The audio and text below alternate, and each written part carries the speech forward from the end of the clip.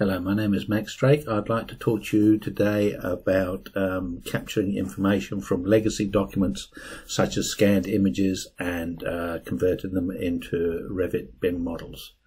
The first part of the process is to actually take a image.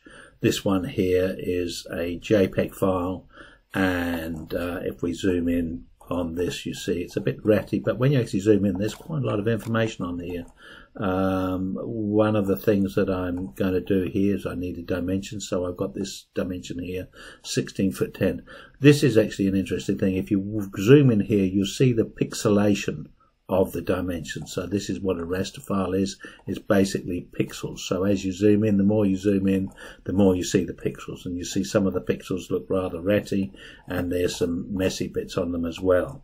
There are dirty bits on the drawing. If we just zoom in on that bit there, it's all weird as to this. We can actually use an eraser, and we can go and rub out some pieces here, and so we can do a little bit of cleaning of the original raster image.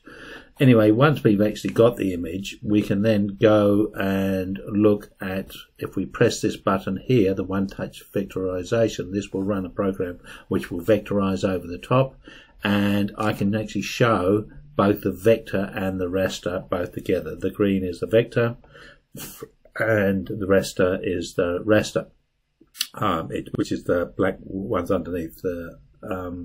We can then hide the raster there when this has decided it's going to stop faffing around, and there you've just got the green. So that's what it is. This is a bit poor zooming in, so I'm not going to zoom in on this at this point in time.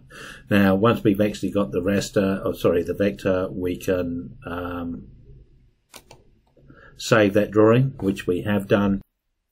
We now move into Revit, and the first thing we're going to do is we're going to link CAD. Now, normally it's preset as DWG, and we won't find the drawing that we want because it's a DXF file. So there's our DXF file. We want level 1, center to center, that's fine, and we'd actually hit open. I actually have the drawing inside here already, so there we have the scanned image.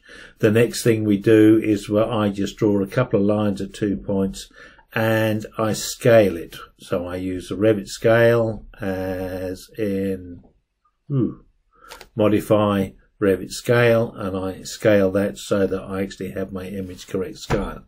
The next thing I do is zoom in quite close, because what we need to do now, and I'm just going to save that drawing, is we want to start drawing walls. So that's where we use the wall pick document for doing, or sorry, pick line. And so we go to architecture, we go to wall architectural, and we're set as we just put the room into there, and we will make the room height, well, it's at that, but we can make that 8 foot.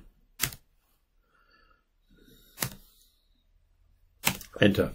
So now we actually have a room there. So when we actually touch that room, you'll see that straight away we have an area, we have a perimeter, and we have a volume.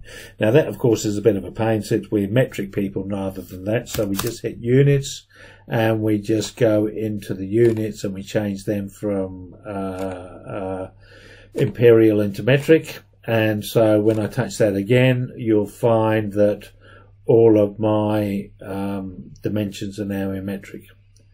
So that's handy. Now I can actually put in a door, and I want to take a door, an existing interior door, double door. No, we want an interior single. Door frame. Door flush single instance interior, and we'll make it it's a 3 foot, so 3 3s are 9, so it's a 900 door. So we go 900 and tab, there's our door.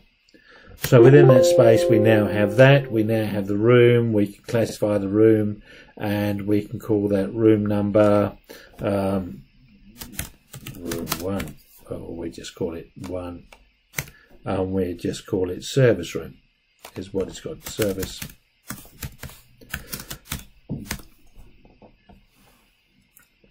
I might even bother with the room. So there we got some data straight away on that. So by drawing those lines, by using that CAD file, I've actually scaled it through. I've done it so that I can now actually just trace all these other walls coming all the way through and just go through and actually just elementally just work all my way through. So that's actually using a very, very, very scruffy looking scan, but it still works for doing the walls, and the walls actually line up perfectly as to where they need to be. So without actually having to work out dimensions or anything, you've actually got the data on the walls that you want. So that's a very simple way of doing it. There is a double or triple process here. We actually have to take a raster, we actually have to change it into CAD. We then change it, we have the CAD drawing, we then have to import it into Revit. Once we've got it into Revit, we actually have to scale it. Once we scale it, we can then just do a straight trace using the wall and the